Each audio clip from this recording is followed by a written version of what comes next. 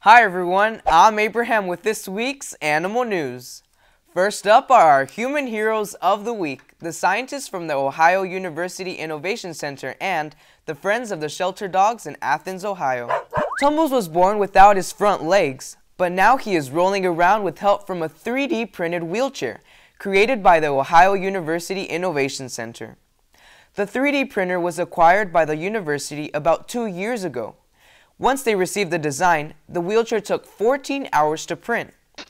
The puppy was rescued at 2 weeks old and taken to Friends of the Shelter Dogs. Karen Pilcher serves as the organization's rescue coordinator and Tumbles' foster mother. She said Tumbles was born in early October weighing 1.5 pounds and was bottle fed for a week. While Tumbles will undergo physical therapy to acclimate to his new wheels, the puppy's caretakers will need a lot of patience. Pilcher said she and Tumbles are up to the task. His spirit is incredible, he's perfectly happy, and he loves to play. This week, Tumbles will have a second fitting for a newly designed chair with smaller training wheels.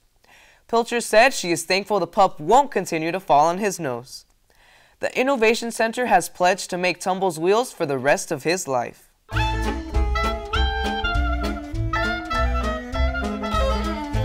And now for our bizarre animal of the week, the American cockroach. The mighty cockroach packs a powerful bite, thanks to jaws that can grind 5 times stronger than a human, or with 50 times more force than the bug's body weight.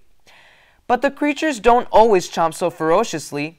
Cockroach mouths contain a pair of horizontally aligned blade-like jaws, which they use for shredding food, digging, carrying things, defending themselves, and feeding their young. Perhaps someday engineers will be inspired by cockroaches to design tiny motors or microbes that can deploy great force despite their small size. But watch out, we got some bad roaches here. Hey, you're on our turf,